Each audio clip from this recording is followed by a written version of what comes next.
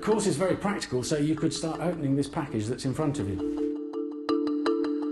The Arduino is a little programmable board that you can put code onto and connect electronic components to, so you can make it do things, respond to things in the world. I don't know the first thing about technology. I wanted to learn more and it sounded really interesting. I had been to a previous workshop on programming, and I'm very interested in using this as my line of work when I grow older. It's teaching you all kinds of things around design, critical thinking, looking at the interaction in the room, and how you can get a device to be involved and respond to that. So could you change the speed that the LED flashes at? Okay. Do it and upload the code to the board.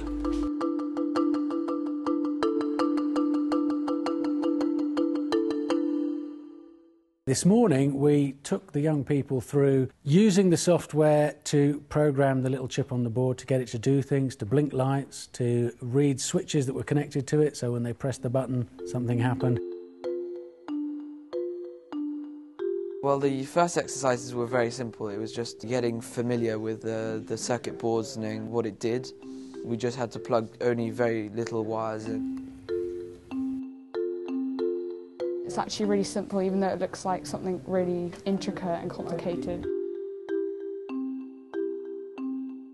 So code is just really a list of instructions that we're giving the board, the things that we want it to do.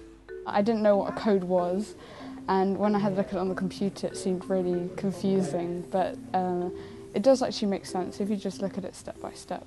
The language of Arduino is very easy to pick up compared to a few other languages, and it's very easy to learn. I'd never used it before, and it was quite intuitive. This afternoon we moved on to slightly more complicated stuff where we had motors, things called servo motors, that will move to a certain angle that you can again control with the board. So we need to have a resistance. We made a graph by connecting a potentiometer to the motor, which would, when you turn it, would make this line go up and down.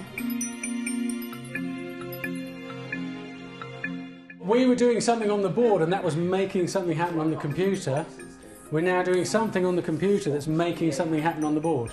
When you move the mouse over this gradient, it would make the light on the board glow and fade out. It's quite fun. And it's sort of connecting it all yourself is really interesting, just sort of thinking, you know, I did this.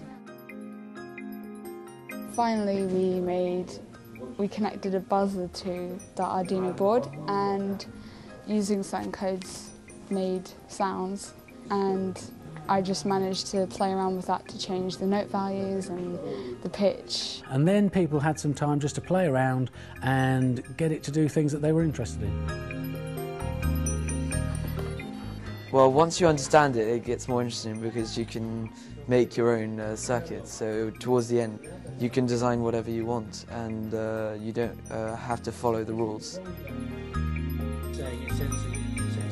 I'm trying to work on making a little electronic keyboard with lights and sounds, which is a bit more challenging than I previously thought, but lots of fun either way. It's nice to see people who aren't afraid to just have a go at plugging it in and see what happens. It's been fantastic. It's been really fun, really intimate. There aren't that many students. I've met new people and they're all my age, so it's fun. I've learnt a lot. I mean, it's been really good. I thought they did brilliantly. I thought it was great. There was really exciting, buzzy atmosphere. We had to push people out of the door at the end. They were kind of hanging around, didn't want to leave their creations behind, which is always a promising sign.